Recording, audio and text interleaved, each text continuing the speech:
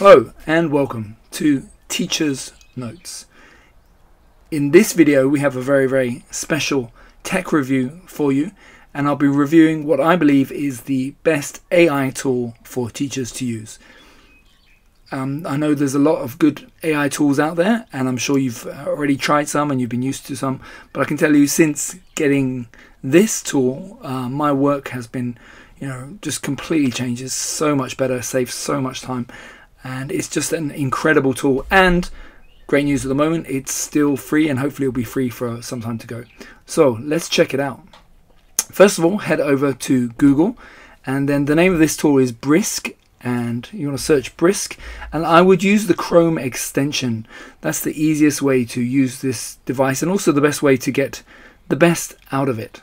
So head over to Google Chrome extension and install it. I've already got the device installed, or the software installed, as you can see, but it's very easy to do. And once you've got it installed, you can then help it to create presentations, create quizzes. It's really a great tool. So go ahead, and then I'm going to head over to Google Slides, and I'm going to create a slide using Brisk just to show you how easy it is. So click on create a new slide, and after it opens up, you'll see down in the right hand corner there'll be the little Brisk icon. It will pop up in a minute. Okay, there it is. And so what you need to do, you need to click on there, and then that is where you tell Brisk what you want. Okay.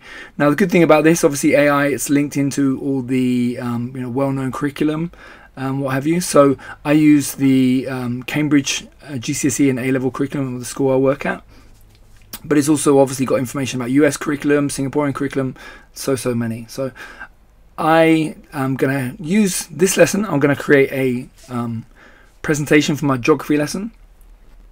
So I've got the geography GCSE, and my students are doing a section on population. So that's what I'm going to go ahead and drop in here. And then you'll see how quickly it can create something really incredible. Let's have a look.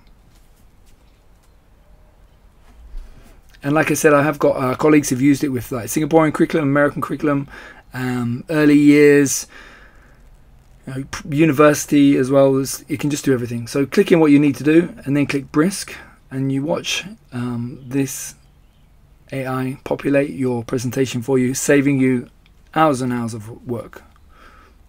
So let's see what it creates for us.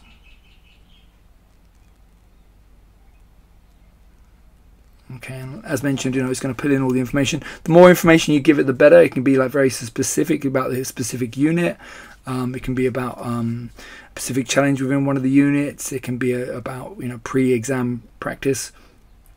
The more information you give it, the better. So I've just given it very basic overview of the population unit. Okay, and you can see there all the learning outcomes are coming out, all the basic information. And yeah, it's creating a whole slideshow for me, saving me lots and lots of time. Obviously, when it's done, you need to go back in there, make sure it's got everything you need, make sure it's hitting all your learner outcomes. You might want to add some other links. I might want to add some other resources. You can ask Brisk to do that. Personally, I like to just go in afterwards and just tidy up myself. Make sure it's got everything my students need to be aware of. Maybe change some of the images in there. But generally, it does a great starting base for us. Okay. And not only is Brisk excellent for creating presentations, it's also really good at creating quizzes. Now you can create quizzes using the presentation you've made, or you can also use it on any web page or any PDF, pretty much anything. You open it up in Google Chrome, the icon will be at the bottom, and you can ask it to create a quiz. Okay, so I'm going to head over there, and now I'm going to ask it to create a quiz for me based on this presentation. So that'll be a good review activity. Let them go through the presentation, then answer some questions, make sure they've understood it before we go into some deeper learning. Okay, and you can see there it has the Google Forms option. I'm going to click on that, and it's going to create me a quiz in Google Forms. And wow, how I wish I had this back during the COVID teaching or online teaching back then, because I spent hours and hours creating those Google Forms. And this is great. It does it for you. It creates the quiz, it puts in the correct answers.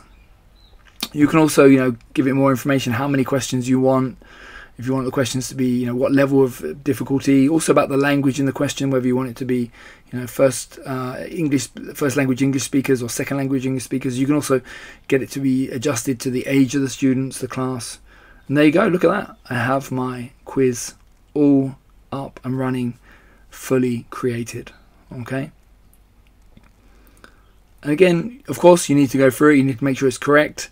You know, AI does hallucinate, so it doesn't always get everything right. But as far as like a template for you to get cracking with, you know, the lessons work, it's a great starting place, and it saved so much time. So, like I said, a fantastic tool, Brisk. I suggest you head over there, download it, check it out, start using it today. If you have started using it, tell me what you think in the comments below. If you have a better tool, please also share that with me. What do you think is better than Brisk? Since I've started using it, I've just, you know, saved so much time, and I found the quality of the work has been great. So I've been very happy with it. If you've enjoyed this video, please do click like, hit subscribe, leave a comment, and like I said, if you've got other experiences with AI in education, please let me know. Appreciate you watching the video. Thank you.